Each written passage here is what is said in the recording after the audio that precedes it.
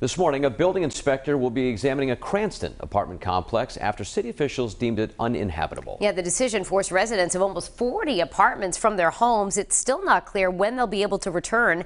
Kayla Fish spoke with some of them at the complex yesterday. And Kayla, this didn't come as a surprise to some of them, right? Yeah, that's correct, Danielle. The last 24 hours have certainly been frustrating for the families who call this apartment complex home here in Cranston. And while the issues with the building are now being thrust into the spotlight, the residents that I spoke with said that these are issues that they've been complaining about and dealing with for years.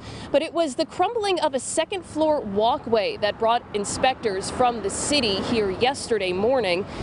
As a result, the city deemed the building unlivable, telling residents of the 39 apartments to pack up and find somewhere else to go, adding that the city had secured hotel rooms for them if needed. But at an emergency meeting last night, residents voiced their frustration, asking for answers as to what happens from here. People who have lived here for more than a decade tell 12 News they've been sounding the alarm on structural problems here for years. If they would have listened to us, we would not be in this situation. You have all these families now. We're homeless.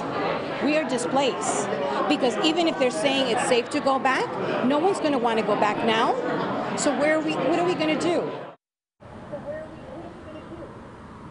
Now, yellow tape still blocks off all of the units here. Police also at the scene, making sure that nobody crosses over to maybe try to get back into their apartment this morning. Now, 12 News has been covering this issue since yesterday morning. We've also been taking a closer look at exactly who owns this apartment complex. So you'll hear more details on that and some reaction from city leaders coming up in about 30 minutes. For now, live in Cranston, I'm Kayla Fish, 12 News. Cranston residents were forced from their homes yesterday.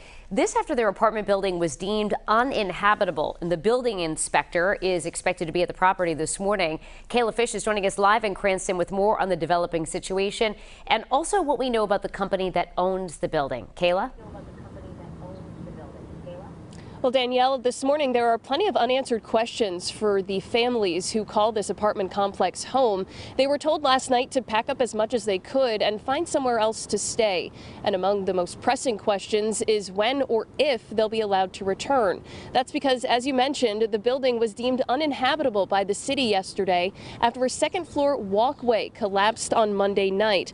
Mayor Ken Hopkins told residents the city had secured 40 rooms at a Providence hotel for them, but advised people to be prepared for what could be an extended stay.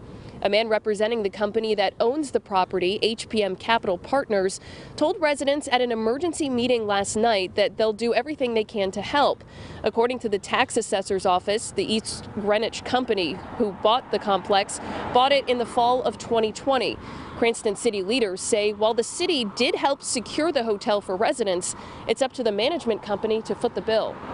As a city, I believe we're here to, work with the property owners, but it is the responsibility of the property owner.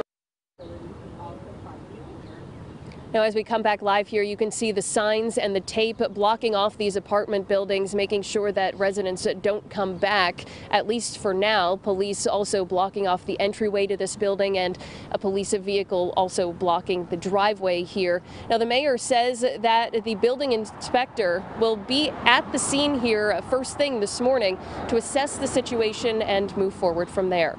Live in Cranston this morning, I'm Kayla Fish, 12 News.